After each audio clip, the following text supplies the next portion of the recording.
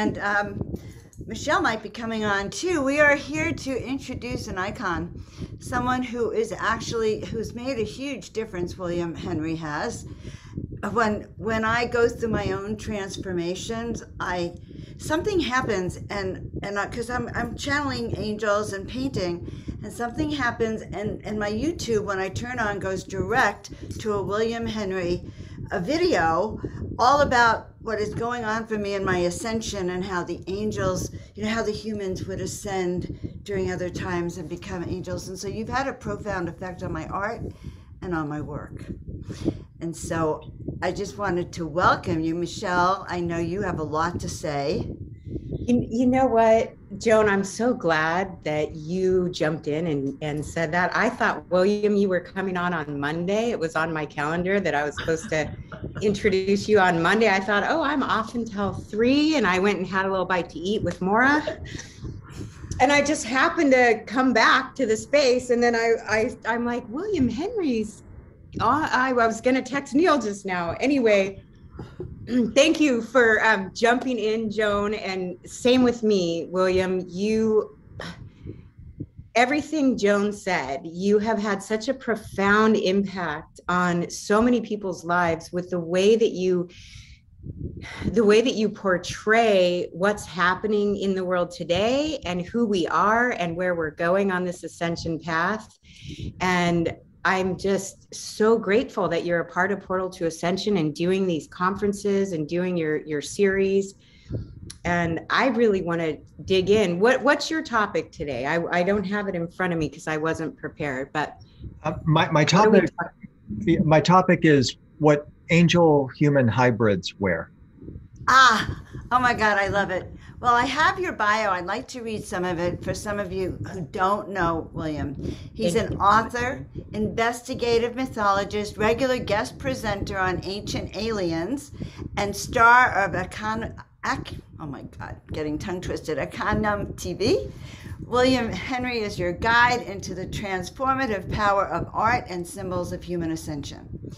He's been documenting humanity's awakening to its spiritual magnificence for over 20 years. Inspired by the great accomplishments of antiquity, William brings the evidence of our divinity. By bringing to life the stories of ascension, through art he teaches the secrets of soul transfiguration or metamorphosis, and connects people to one another across cultures, time, and space. You are the author of 16 books and numerous DVD programs on ancient mythology and neo-archaeology with a Stargate twist. And by applying the latest theories in science and consciousness to ancient myths of the gates of the illumined gods, including Sumerian, Egyptian, and Holy Grail gateway myths, he hopes to uncover the secrets of the guarded by such groups as the Illuminati. His latest book, Oracle of the Illuminati, states that we are on the verge of rediscovering the sacred science of creating peace on earth. Peace on earth. Wow. Very profound. You have done so much, William. We are excited to hear your presentation. So aligned with this work. I'm so glad I came back up. And thank you, Joan. You are an angel, as you see. She is an angel. And William, I just feel so blessed that I'm going to sit here and listen to every word and soak it all in. So thank you, and take it away. I've missed you. And Claire. Thank you. Thank you so much. All right. Yes, take it away. All right. Thank you. Thank you, everybody. This is a very special day, always to be on Portal to Ascension, a very powerful day for me, a very personally powerful day. I have a dear, dear friend, Dr. Mark Gray, who's fighting for his life right now with COVID. He's been in the hospital for 2 weeks. He's a remarkable healer and truly a special, special person. And I'm asking at the beginning here if all of you would send his prayers, just send him breath. He can't breathe. And it's where literally the rubber meets the road, as they say. This is not an easy conversation to have. It's one that I know many of you might have had with friends and loved ones. And the choices that we're making, we're all in a spiritual battle right now. That's how I see it. There is a a dark force on this planet that is taking too many beautiful souls far too early. And I'm asking you to send all the highest love and light and prayers you have to Dr. Mark Gray at this time, and feed his light body, feed his spirit.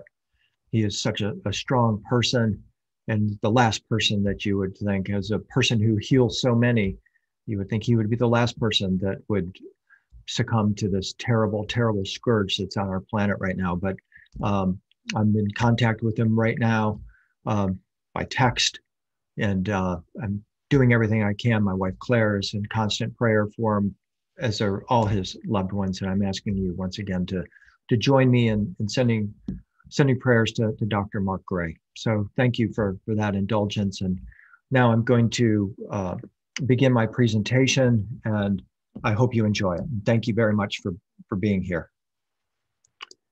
So I'm going to share the screen, find my talk.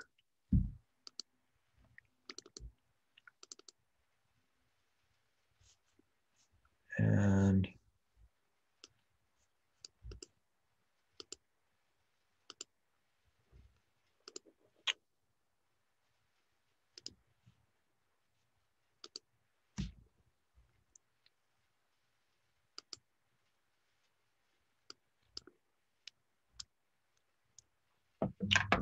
okay, there we are. So, threads of truth and light.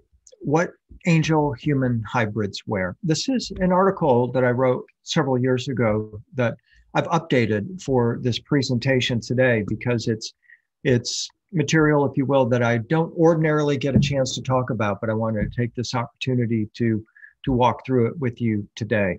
We're looking at this image here of God the Creator, God the Grand Architect, if you will, wearing an illuminated cloak enfolded in radiant angelic light, with a halo bursting from the top of the head. But what is most intriguing about this image is the way God the Architect, the Grand Architect, is holding the compass in his hand. And that is the key symbol that we're going to be exploring and tracking through our presentation. What is the meaning of this compass symbolism, and how does it relate to our light body, our ascension body? There are very, very important keys that are enfolded within this image, as I hope you will see here as we continue. And I'm, again, hoping that these are going to be useful tools for you and awareness as you continue on your own path of ascension. Here in the detail, we see the compass, we see the illuminated cloak that the Grand Architect is wearing, and we wonder, what is the meaning of this? Well, in my search, I refer back to other, even more ancient individuals, including Ptah, the ancient Egyptian god of technology. According to the ancient Egyptians, Ptah was the architect of heaven and earth, the Grand Architect. Long before we had the concept of the Grand Architect in Judaism or Christianity, the Egyptians had offered Ptah as the Grand Architect.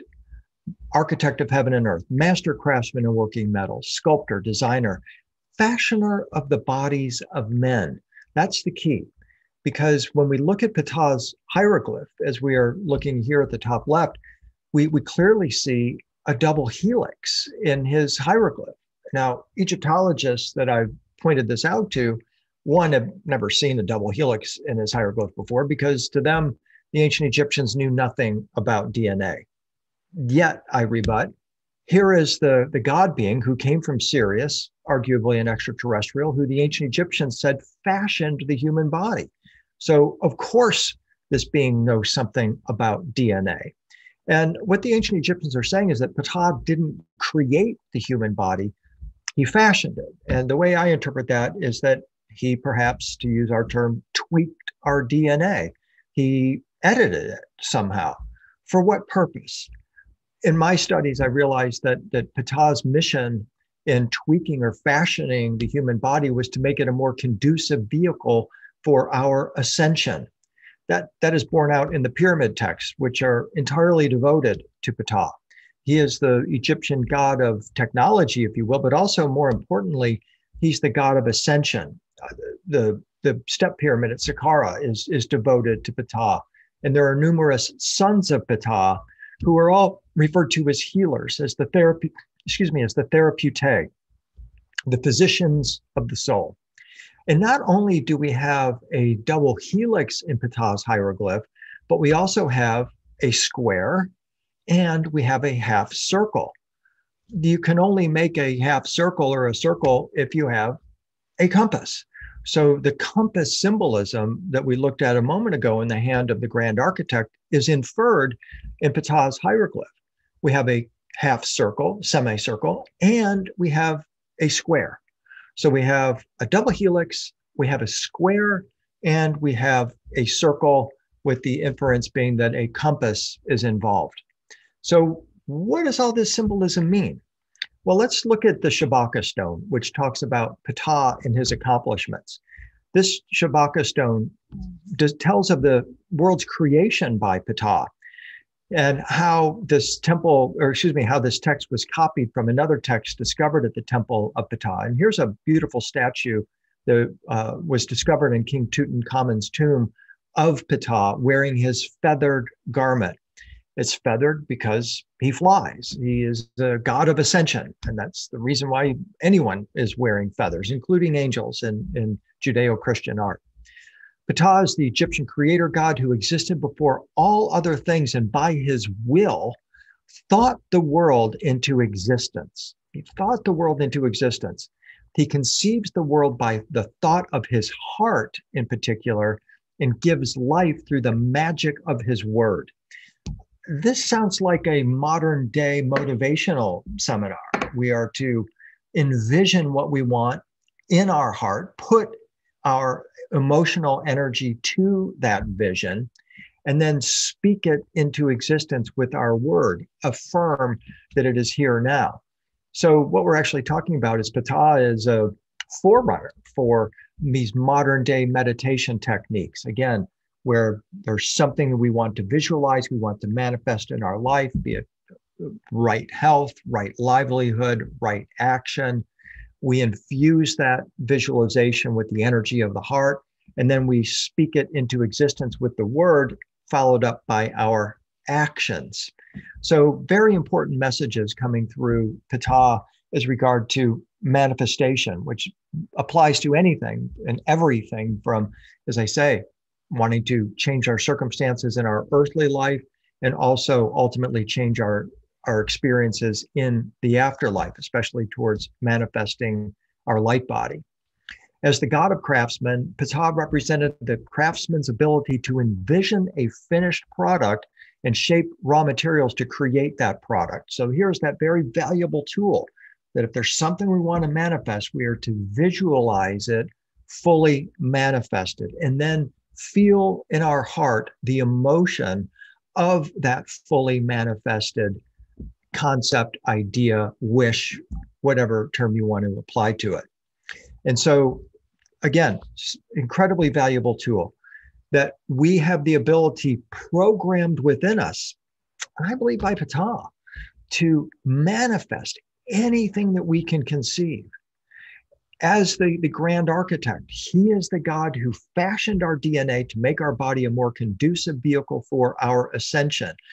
And assuredly, it makes sense that he would also provide the software for us to be able to do this. He tweaks the hardware, our DNA, and also provides us a mental visualization technique to manifest that which we most desire in our life.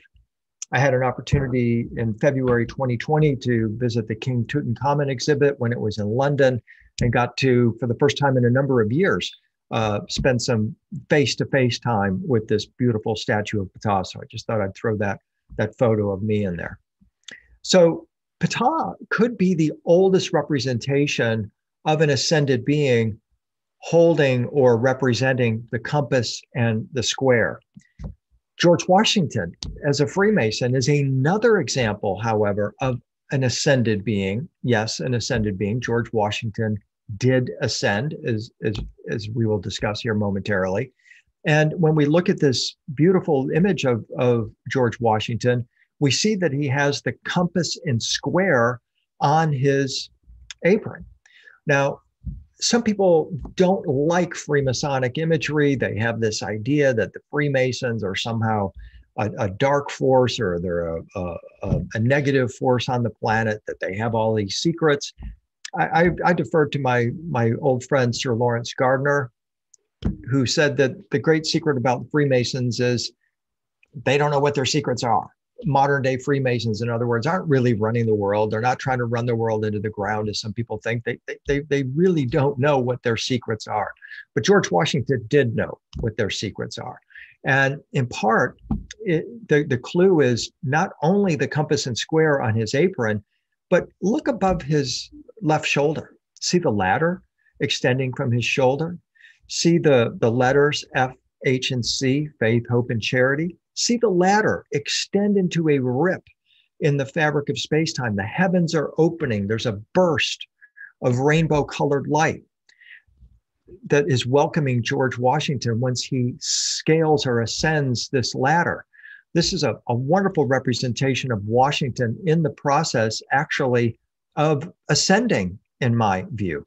And here in the detail, you see this rip in the fabric of space-time, or this opening of this hole in heaven, and Washington, having ascended through the ladder, now has gone through that rip in the fabric of space-time, and now, as we're going to see in a moment, is in the ascended realms. And so looking forward now, we see yet another image of God, the grand architect. In this case, it's now Jesus, who holds the compass in his hand, and he also holds the world in his hand, and he is in the act of creating the world with this vital tool, with the compass. And this is aligned with the statement in Genesis. God created mankind in his own image. The image of God, he created them. Male and female, he created them. What this means to me is that we are icons or images, emanations of an artistic parent, be it Ptah in the Egyptian tradition, or Yahweh in the Old Testament, or even Christ. We have been created in the image of God. Now, this doesn't mean that we're created in the image of a Jewish God with dark hair and a beard, as we see in this image here. It means something else. The image of God is a reference to something that's internal within us, a far more profound idea. And as I'm going to demonstrate, especially following the trail of this image here, the image of God refers to our light body. So follow me on this path here just for a moment. This is a 13th century French image of Christ now as the grand architect. You don't often see images of Christ holding tools, especially a compass. Sometimes you'll see him with a magic wand or a staff in his hand, a resurrection staff. But in this instance, he has got a compass, once again, in his hand, this tool of creation. And he is making the world. Now, when we look at the image of the world, we can see that this is not an ordinary type of world that is being created. It's symbolic of our world. And we have to figure out, what is this symbolic world that he's creating? It will help for us to know that the compass and square are the symbol of man, you and me. More specifically, it symbolizes both our outside self and our internal self. But what exactly does this mean, our outside and our internal self? What it means is that every human being is made up of two parts. There's the part we see when we look in the mirror, the external flesh and blood self, and then there is the light body self, the internal self that we don't see when we look in the mirror. It's ever present, it's always there. And what the ancient mystery schools tell us is that it is actually that divine light body within us that manifests the physical body. Our physical body is made in the image of this light body. And that's the part that we don't see. The part you see is your physical body, but the part you don't see is your soul, which is your light body. The square in the compass and square symbolism represents your body. that's the part you see. The square in all sacred geometry traditions represents the earth. It symbolizes the four elements that our body is made of: earth, air, fire, and water. It also symbolizes the four winds, or the four directions of earth. Today, there is a group of, in my opinion, very dark souls on this planet that seek to tell us that we're actually now want to make a replacement body for ourselves that is made of four elements, not earth, air, fire, and water. Rather, they want us to make a new body made of bits, atoms, neurons, and genes, or AI, neuroscience, nanotechnology, and genetic technology. I'm not going to go into detail about that. I've done lengthy presentations about this elsewhere, including here on Portal to Ascension, which you can seek out on my talks about transhumanism. But the fact is that they are trying to create a mock version, a fake version of our body, utilizing these man-made technologies of bits, atoms, neurons, and genes. We have to then look to our soul, and that's the importance of following the symbolism of the compass, because the compass symbolizes the soul, the part you don't see when you look in the mirror. You see your soul in your daily actions. If you want to know the state of your soul, look at your daily actions, and that's how you know where your soul is at. If your actions are righteous and true, your soul's in good shape. If your actions aren't aligned with righteousness and truth, those are areas you want to put light into. You want to begin this process of aligning your soul with your highest spiritual potentials of righteousness, truth, and highest love possible. When placed together, the compass and the square is designed to teach us that we're more than just the body, the part we see. And most of us are aware of that. If you're listening to this presentation, you know there is more to you than just your body. Deep down underneath it all, you know you are an eternal soul temporarily inhabiting this realm, and that your body is a manifestation of the soul, and you manifested this body to be an agent of our Creator, to be an agent of love and light, and to assist others on this path. What we're actually looking at in this image, what I have identified it as anyway, is a fractal that's specifically referred to as the Mandelbrot set. A fractal is a natural phenomena or a mathematical set that exhibits a repeating pattern that displays the same details at every scale.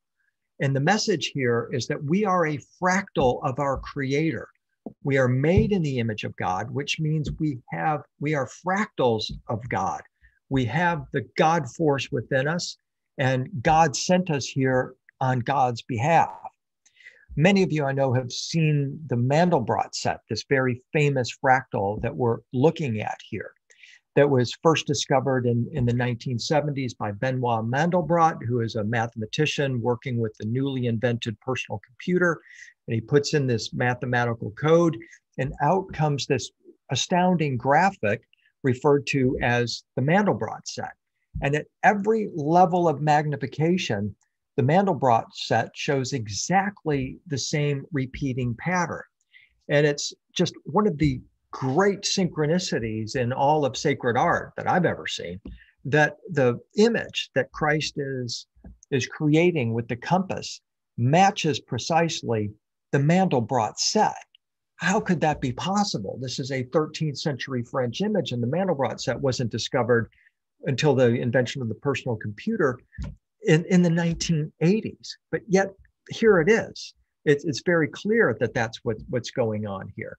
Well, as this story continues, and here you see the A to B or side-by-side comparison of the fractal that Christ is fashioning with his compass and the Mandelbrot set. What mathematicians did once they saw this Mandelbrot set for the first time, and it was really quite a mind-blowing experience for them, is that one clever mathematician noticed that the Mandelbrot set bears a striking resemblance to a meditating Buddha. So knowing that if a programmer looks at the Mandelbrot set and wants to change some tiny detail, maybe make some of the bumps go away, they can't do it without going back to the original equation and changing it. This is the fallacy of transhumanism and AI. The big tech swingers in Silicon Valley and the people they work for in Beijing or wherever their bosses are think that they can augment the human body. They can inject it with things. They can augment it with chips. They can replace all our organs. And they think that somehow they're creating a better version of humanity. Not according to the Mandelbrot set philosophy. In order to transform the human body, we have to go back all the way to the beginning, to the original equation, and start anew. If they do that, they change everything. We have to tear down the universe and build another one from scratch. We can't just start adding new appendages to the body. You know, like, for example, they think, what would a human be like with 3 arms or 3 physical biological eyes? Or what would it be like if, as Elon Musk wants to do, sprinkle the neocortex with his nanochips so that you can have an IQ of 10,000? What's that going to do for you? I mean, really, come on. We have to respect that we are created by God for a specific purpose. And these big tech swingers, of course, are godless atheists, so they don't really agree with me in my contention that we have to leave the human body the way it is and utilize its natural organic capabilities. If we want to augment the body, we can do so by tapping the inexhaustible capabilities of the light body, not by imposing or forcing from without the will of tiny-minded men, okay? Within the Mandelbrot set, we see the richness of our unity and also the richness of our individuality. We are baby Mandelbrot sets, if you will. We are fractals of our creator. As I said a moment ago, one of the clever mathematicians who was working with Benoit Mandelbrot noticed that the Mandelbrot set, and I'll go back one slide, resembled to them a meditating Buddha. And so what they did is they went back and altered the original mathematical equation that produced the Mandelbrot set, and they came up with what they call the Buddha-brot. So here I'm going to show you a Mandelbrot set superimposed over a meditating white Tara, who we're looking at here. So here we go, now putting the Mandelbrot set on top of it, and it's a perfect match once again. And this, again, is what inspired these mathematicians to alter the equation, and they came up with what is called the Buddha-brot. And here is the Buddha-brot, which is a fractal rendering technique related to the Mandelbrot set that reflects, in its name, the Buddha-brot, reflects its uncanny resemblance to classical depictions of the meditating Buddha. Now, here's the thing. When I looked at this Buddha-brot, I thought, wait a minute, this looks strikingly similar, perhaps even identical to Tibetan images of the rainbow light body, which is what we see here side by side now with the Buddha-brot. The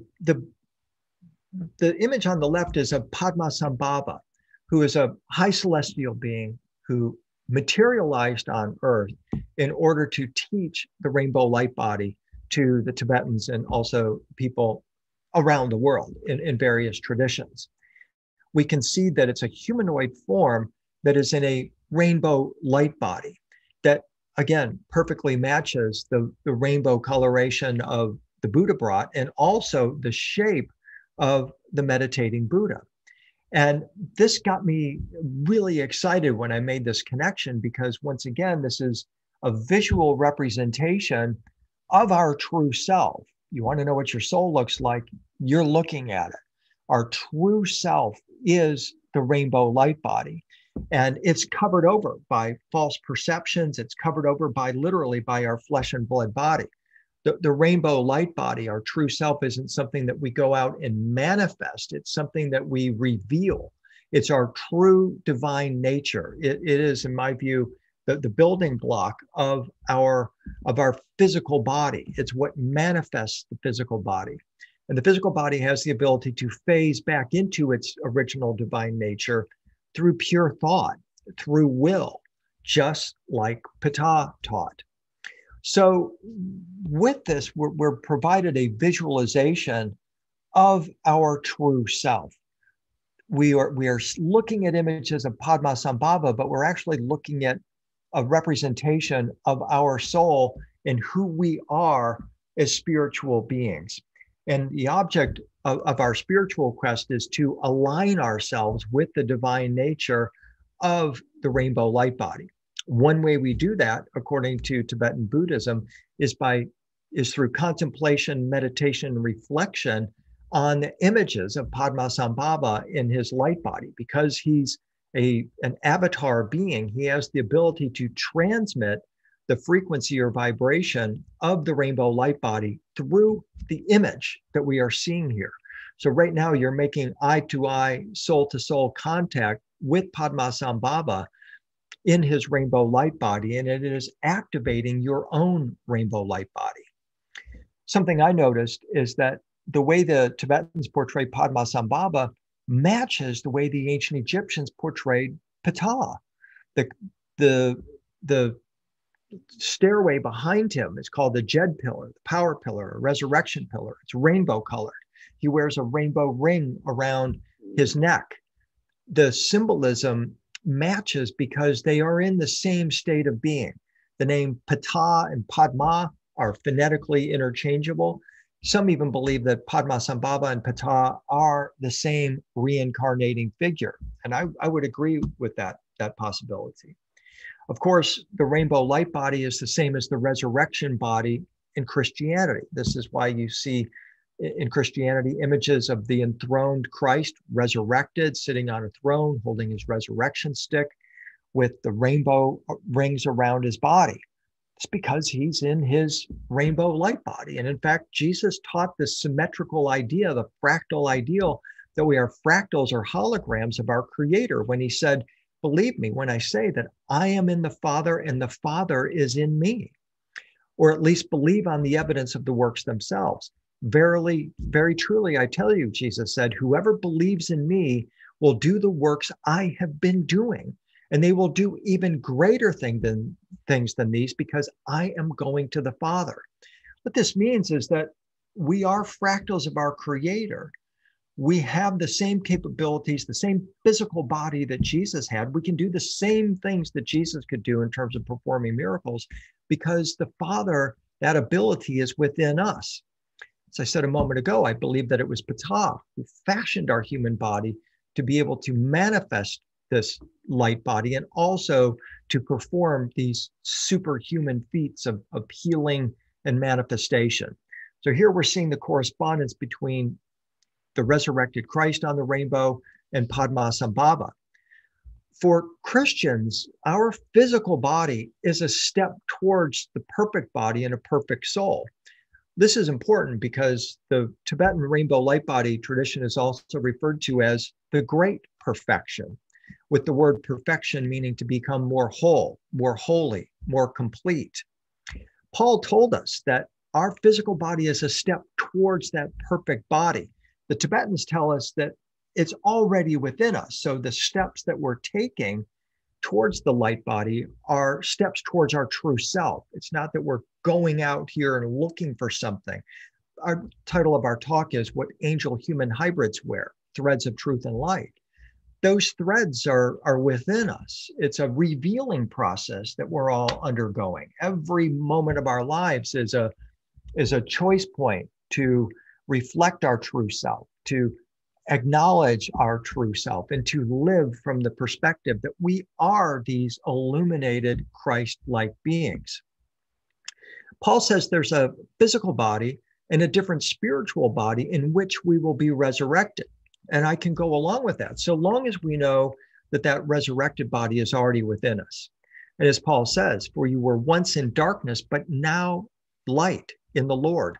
Walk as children of light," says Paul in Ephesians.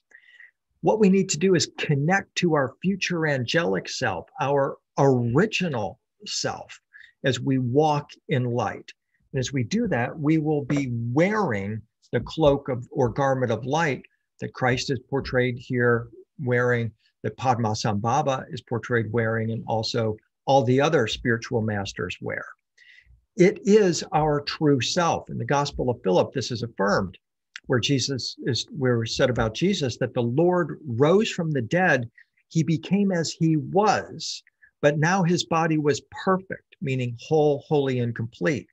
He possessed flesh, but this was true flesh. Our flesh isn't true. Ours is only an image of the true. It's a fractal of the true. Our true self, the true you, the true me, is this divine light being that inhabits and animates our physical body. It's within awaiting that revealing, and we reveal it by walking in love, light, and truth. Because humans are made in the perfect image of God, because we are fractals of God, we have the spiritual capacity to participate in or mirror Jesus's divine glory as image bearers and reactivate or reveal our light bodies. Once again, the Bible is specific. As was the man of dust or DNA, carbon, our physical bodies, so also are those of the dust. And as is the man of heaven, so also are those who are of heaven. Just as we have borne the image of the man of dust, our flesh and blood bodies, we shall also bear the image of the man of heaven. And the reason why this is a spiritual truth is because that image of the man of heaven or woman is already within us. It is already there. We've covered it up with false perceptions, negative perceptions, and we have to reveal it for ourselves. One way that we reveal it is by mirroring what we see in these images. Many of you will be familiar with my work on the sacred art of ascension and documenting the neuroscience of sacred art. That says that as you are looking at this image of Christ bursting into light, your mirror neurons in your neocortex are firing as if you are bursting into radiant rainbow colored light. But we have an editor that says, chill out, William. You got to get through this presentation. You don't just burst into light at this moment. Maybe wait till after dinner. Ha ha, just being facetious. But literally, there's an editor that says, oh, hold on. Don't kickstart the automatic process, the spontaneous process within our DNA, put there by Ptah, according to the ancient Egyptians, that enables us to unfold or reveal our true spiritual self. So sacred art is that key that can awaken it. One good example of that art is in the dome of the US Capitol. And I included this in honor of Dr. Mark Gray, my friend mentioned earlier. He and I were the first to decode the ascension symbolism in the dome of the US Capitol. For several years, we were running back and forth into the Capitol and looking at this symbolism. It started with a conversation. I was giving a presentation that Mark attended. And I said, look at this image. We're looking up into the dome of the US Capitol, which so many fucking assholes think is some kind of a horrible place. And excuse my language, but I'm really upset by what has happened to our government in these past few months and the way they are treating the souls of this planet as if we are just garbage, okay? The keys to our ascension are in that dome, and it was off limits to every single American for months because we have a political force on this planet that is so dark and so demonic that they want to control every facet of your life. They want to mandate what is possible for you, and they want to force you to see and do things the way their dark and demonic rulers want things to be done on this planet. And it's up to us, if we ever want to see freedom on this planet, to once again take control of this dome and the powerful symbolism that is encoded within. And what do we see within? We see George Washington, the founding father of this country, who is not some racist contrivance like you see these, whoever these people are. I don't even know what to call these people that want to argue that America is some kind of racist institution or some bullshit like that. It's just complete nonsense. What America is a physical space and a psychological space where souls were and still are free to attain their ultimate ascension. And George Washington is presented as the exemplar of this, leading the way. The reason he's on a rainbow is because he is an ascended being, and he is equal to In this mindset, all the ascended beings, including Christ, who have attained their rainbow light body, because we're made in the perfect image of God, we have the spiritual capacity to participate in or mirror Jesus' divine glory as image bearers. And we must uphold this spiritual truth and the truth of America, that is still possible for all of us while there is still time. We have to shut down these dark and demonic forces that seek to take God out of this country, out of your vocabulary, out of your soul, and replace it with some, who knows what kind of force. I mean, it's getting so bizarre, the way these people are coming across and the freedoms they're trying to take away from us and what they're trying to force on us. And the only way through this nightmare scenario that they are creating, in my opinion, is to activate the image of God from within and to begin to live from this perspective and awaken people to that power that we have within. And this is the crux of it. It's because these political forces seek to take that power away. They know how important this moment in time is, and that if they can begin to force and mandate technologies on the human body, that it will forever cripple our ability to ultimately attain this light body. That is what is at stake right now. And each of us are compelled at this moment to decide which side for eternity do we want to be on. The dark and demonic side that wants to force, mandate this technology on the human body in order to subjugate the soul and eliminate the soul. I'm talking about you, Facebook. I'm talking about Google. I'm talking about all the big tech swingers that seek to control the human spirit because they don't even believe in the soul. They don't believe in God. They don't believe in human spiritual potential. All they want to do is mandate. All they want to do is force. All they want to do is censor anything that has to do with true spiritual freedom. You and I are the wall. We are what stands in between free humans from now on or enslaved humans. And again, what we are discussing at this very moment is the key to our freedom. In order to more fully understand this, I want to take you back into ancient history, because as we look into the ancient world, we find out that the symbolism of the compass and the square did not originate perhaps in Egypt. It's certainly not Freemasonic, and it's ultimately far more ancient than many of us realize, and is likely coming from a source even beyond the earth. We're looking here at Chinese paintings of Nuwa and Fuxi, a brother and sister creator gods who hold in their hands the tools of creation. The miraculous creation of humanity from clay or DNA is a theme that appears in numerous religious traditions, including the ancient Chinese. And the key to it is this symbol of the compass and the square.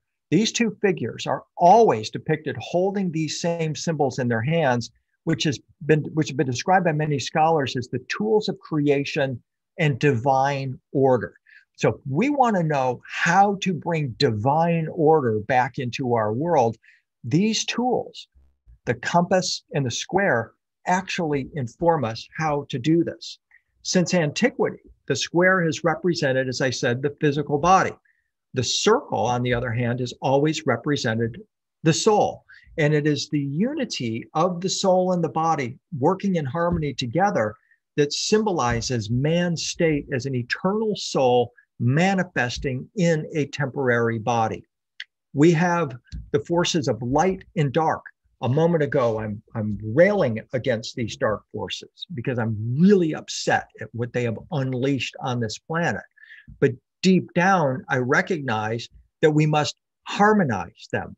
We may not be able to destroy them, and we shouldn't seek to destroy them. Nancy Pelosi, all these other people, we don't want to destroy them. What we want to do is illuminate them, harmonize them with the light. That is the only way forward. We have to be able to find it in our hearts to express love to these dark forces that seek to subjugate, to control, to mandate, to force, to ultimately control. Those are horrible words. We have to replace that with words like illumination, transcendence. And that is the great battle of our times. And that battle is going on within each of us. It's going on within me. It's going on within you. And the image of the yin yang symbol is a representation of that harmony. There's always a third force that's involved, and that's what we've also got to begin to tap into as well. These symbols, the compass and the square, represent the original perfect teaching of the celestial beings. I know many of us are trying to call in higher celestial beings at this time, our higher forces, our higher angels that can transmute our present situation. We recognize that thinking like a human at this time is going to only get more human results. We have got to raise our ascension intelligence. I have long maintained that the antidote to artificial intelligence and these artificial manipulations, this augmentation that is taking place, is to tap into our ascension intelligence. We have to think like the angels. And this is the key to it here, because the compass and the square represents the creation tools of the angels. They symbolize the craft of the gods who use them in the formations of our bodies and our reality. They represent the cosmos and the means to harmonize with it. They represent the yin-yang, male-female duality within us, the dark, light, and forces playing out in our world today. The compass makes the circle and is feminine. The square, of course, then is masculine. And when we harmonize these two twisting serpents or currents within us, we achieve at one-ment or atonement with all that is. Every form can be reduced to its permanent constituents, which are just straight lines and circles. And this is why we see the angels and we see the ascended beings carrying or bringing the compass and square to our awareness. I want to take you to Ravenna, Italy, to the Basilica of San Vitale. We're looking here at an image of the resurrected Christ on the blue orb. Up above on the ceiling, we see a provocative scene in which we see four angels on blue orbs as well, surrounding a lamb in a circle filled with stars, or perhaps a stargate. Why am I showing this to you? Well, the reason is because when we come into the detail here, we see that the angels are all wearing linen garments, white linen garments, symbolizing purity. The linen garments also symbolizing the light body garments that they wear. And on those garments, we see a symbol. We see the symbol of the square. We see the symbol of the square, the L-shaped symbol. What does that ultimately mean? What is the hidden meaning? Why are these angels portrayed with the L or the square on their garment?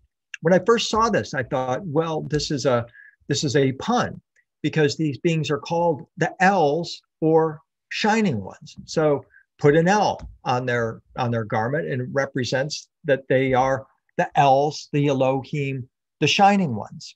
And here we see in the detail the Lamb of God in the circle of stars, or what I would call the Stargate. But there's more to this than just the pun. And that's the journey we're taking at this moment into this symbolism. As we continue looking at the imagery that we see in San Vitale, we see once again Christ on the blue orb.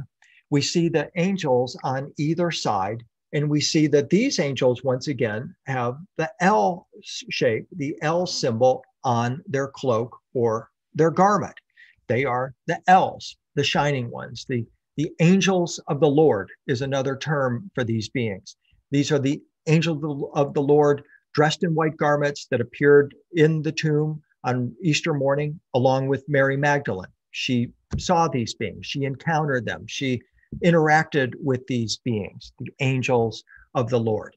And they possess the ultimate secrets that we seek today to be able to transmute or transfigure our world. So once again, we see the angels in the detail with the L on their garment. What does it represent? Where is this leading us? We know it represents the square, and we know that this is one of the tools of creation, but there's even more to it than that. And that's where we're headed in this investigation. And in order to fully reveal the ultimate meaning of this symbolism, we go to St. Apollinare Nuovo, which is also in Ravenna, Italy. This is another basilica built at the same time as San Vitale, around 400, 500 AD, which means it's very close to original Christianity, to pure Christianity. Today's Christianity bears very little resemblance to the original Christianity practiced by the first Christians. Excuse me, the first Christians, who were largely Jewish Buddhist mystics known as the Essenes. But here we see a very interesting scene now where we've got the three magi approaching the Christ child on the bottom, and up above we have the apostles all holding scripts or books of knowledge, the book of love perhaps, with L's on their garments, the same L's that we saw the angels wearing. So what this means is that these first apostles, who once again are the Jewish Buddhist mystics, the Essenes, know the innermost meaning of the L, or this symbolism. And so here in the detail, we see the apostle with the L.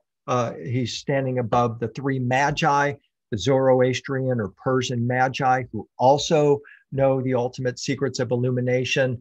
They're coming to greet the Christ child, who is a magi even greater than them, the high celestial being that the Essenes had called in.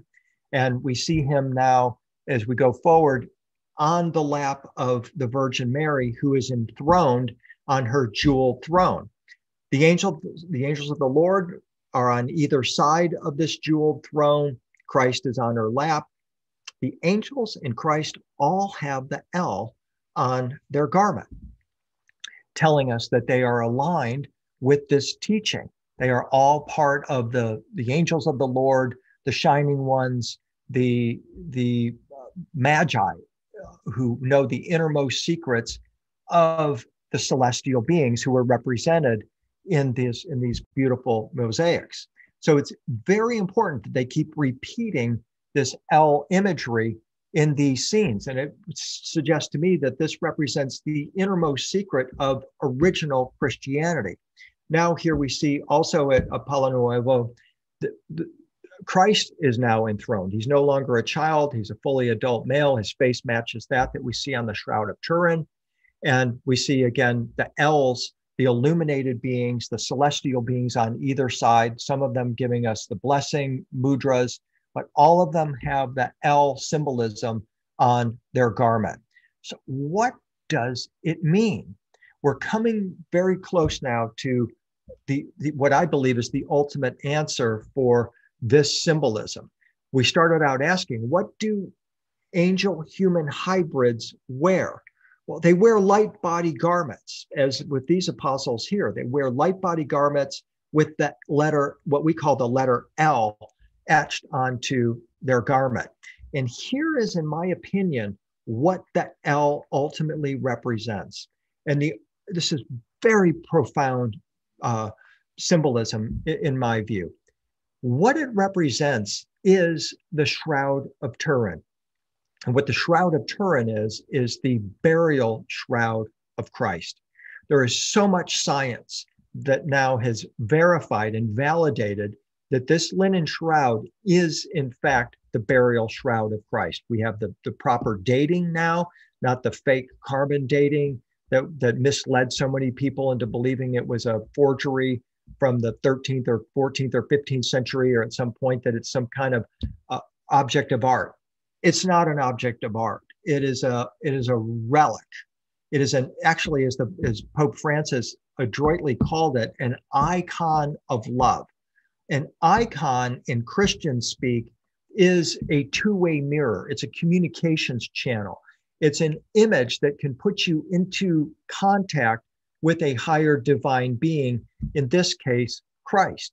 So what's the connection between the Shroud of Turin and the L that we see on the garments of the angels and the original apostles. The connection is that there's there are 4 holes in the Shroud of Turin that are referred to as poker holes. The shroud suffered a minor destruction, or not a destruction, but it was damaged during a fire. And some scholars say that these 3 poker holes were caused when they tried to rescue the shroud from that fire. But I'm of the opinion that that is not the source of these holes, that this is perhaps an intentional thing where we see these L-shaped poker holes in this peculiar L shape. I believe it's a signal to the viewer, but for what purpose? The ultimate purpose is to reveal that the first apostles knew the secrets of the Shroud of Turin. They knew the secret of the transmutation into a being of light that Christ effected during his resurrection. And they knew that the Shroud of Turin was an icon or a relic of that event. And as an icon, they knew that the shroud could transmit to them the frequencies or the vibration of the resurrected Christ. I have been in front of, face to face in front of the Shroud of Turin on 2 occasions. In both cases, my wife Claire was with me. And in both instances, we both had profound energetic experiences. A transference occurred as we were meditating in front of the Shroud of Turin in the Cathedral of John the Baptist in Turin, Italy. We know that power. The Knights Templar knew that power. The Knights Templar wore linen strands around their waist that had been charged on an image that is, in fact, the Shroud of Turin, because they knew that the shroud could emit or transmit to them the vibration of the resurrected Christ. The rank and file Templars were told to wear this linen strand as a force of protection in their earthly life, but also as a guarantee for safe passage into the afterlife. What I'm saying to you is that as an icon, the shroud is capable of transmitting that vibration to us. And that is what that L represents on the garments of the angels of light, and also on the garments of the angels. Now, this L symbolism also appears in an extraordinary way in this vital icon created by Leonardo da Vinci of Salvator Mundi, the savior of the world, in which Christ is offering us a blessing, and in which he holds in his hand an orb of light. Now, when I look at this orb of light, when I first looked at it, and my wife Claire and I discussed this in our Gaia program, Arcanum, and we're on record in this conversation about this remarkable painting with all these Leonardo da Vinci aficionados and experts. They argued that this can't be an original Leonardo painting because he never would have made the mistake of showing the obscured image of the hand through the orb of light, the crystalline ball in his hand. That this is an example of an amateur painting of an orb of light. And Leonardo, being an expert in optics, would not have made this mistake. When I looked at that, what I saw was not three dots that represent a mistake by Leonardo, but rather an intention. Those 3 dots symbolize the Chintamani stone of the Tibetan Buddhist tradition, the wish-fulfilling gem that can manifest the rainbow light body. And that is what I believe those triple dots represent. But furthermore, can you also see the L shape in these triple dots? Not only do we have the 3 dots,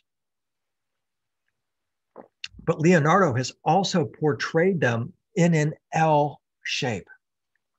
That is by intention, in my view.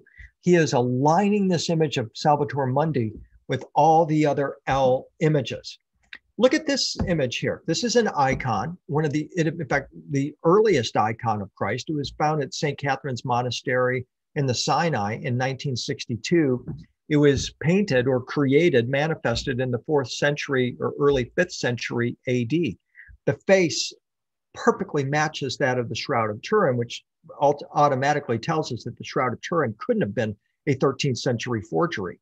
How could this painter, this icon painter, have created the precise face on the Shroud of Turin unless he had seen the Shroud of Turin or had a vision of the being represented in the shroud, which is Christ, and in the 4th or early 5th century? So validation that the shroud is real. But look at the book in Jesus's hand. He has the triple dot symbol in his hand, the same triple dot symbol found on Salvator Mundi that represents the Holy Spirit in Christianity, but also the Chintamani or Chintamani stone in Tibetan Buddhism. But what else do you see on that book? Do you see the L shapes? I hope so, because those are also placed there intentionally. They're aligning us with this imagery. And here is the side-by-side comparison of Salvator Mundi holding the orb of light with the Buddhist Bodhisattva holding the Chintamani. In Tibetan Buddhism, the Chintamani stone is called the wish-fulfilling gem, and it produces or manifests the rainbow light body, the resurrection body. And this is why Christ is portrayed holding that orb. And in this icon, what is actually happening is that Christ is offering that power to you. He is saying, as an icon of the Creator, created by artistic parents, you have this ability within you to activate these latent Christ-like abilities. And if you don't like talking about Christ or Christianity or Christ-like abilities, then perhaps you'll follow the path of the Bodhisattvas and recognize that within us is a pure being referred to as a Bodhisattva by the Tibetan Buddhists, who have come to earth, stayed on the earth plane to assist all other souls in their own ascension. And in the Bodhisattva vow, they will stay on earth until all souls have ascended, and then they will complete their own ascension. But for our purposes, the point I'm making is that the orb of light in the hand of Salvator Mundi is exactly the same as the orb of light in the hand of the Bodhisattva that we see here. It represents this high spiritual ability that we all have to manifest our light body. Now, I scour ancient images for ancient artwork, for images of ascended beings that can guide our ascension. To me, perhaps one of the top 3 images of all human history, artistic history, of these ascended beings is this image here of the Amitabha Buddha of infinite light. What the Buddhists teach about this image is that the Amitabha Buddha is shown descending on a cloud from the Pure Land. He is descending to meet and greet a pure soul and to take that pure soul back to the Pure Land with him, to assist the pure soul in completing its ascension. The key is, the Buddhists teach that all one has to do is hang this painting near the bedside of a being in the moment of transition, tie a silken thread to it, and that the transitioning soul, when it leaves its body, can grab a hold of that silken thread and ascend or cross over to the Pure Land through this painting.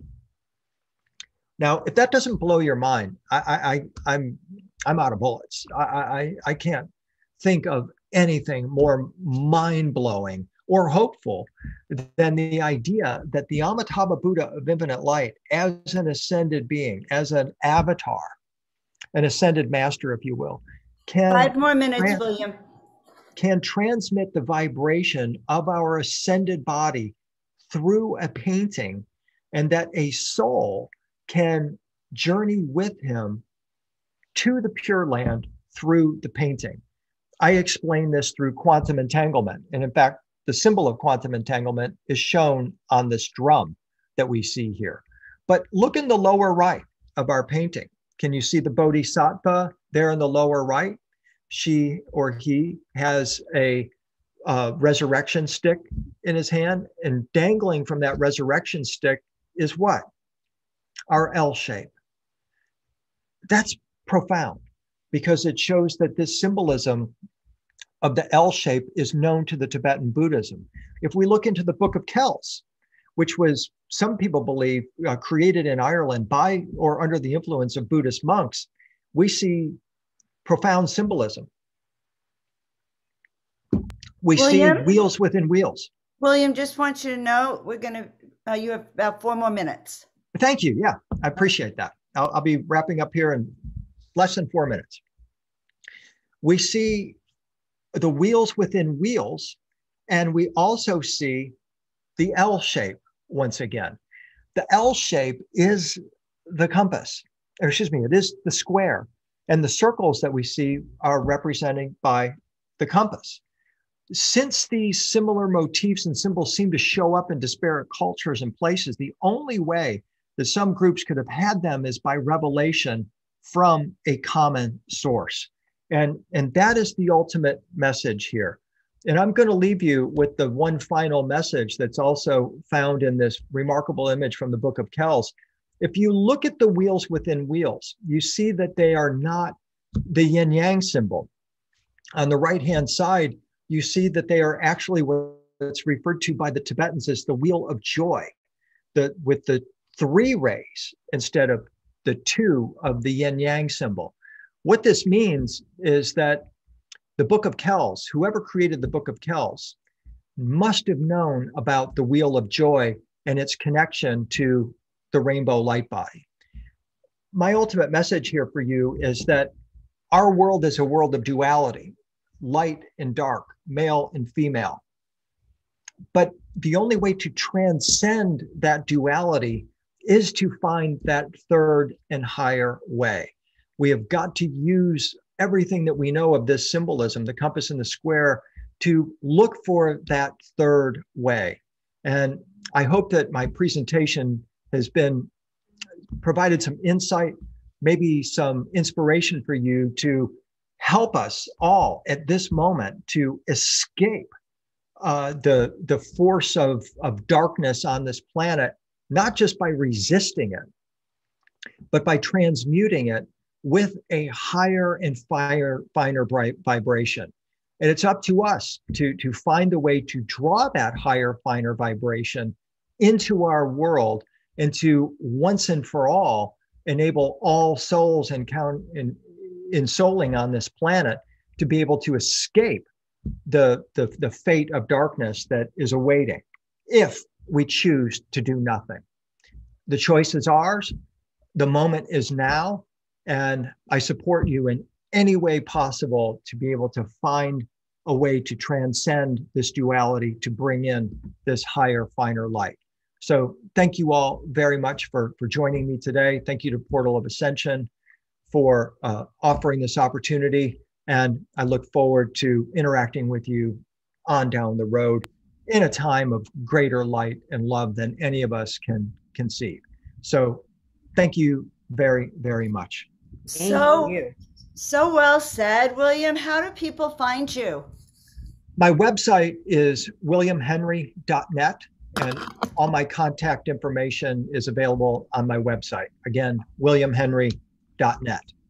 I hope you read the chat. I hope you're able to see what people were chatting in, William, because everybody is so wowed by what you shared with the beautiful and profound imagery that gave us all transmissions today. And I just want to thank you for your passion and your dedication. Thank you. To get this information out. You're a true hero. Thank you. That's so kind of you. And we're all heroes. We're all in this together. We are. And we're linking hearts and minds and know what we have to do. And now it's time to do it. Thank you for giving us these tools. My pleasure. Yeah.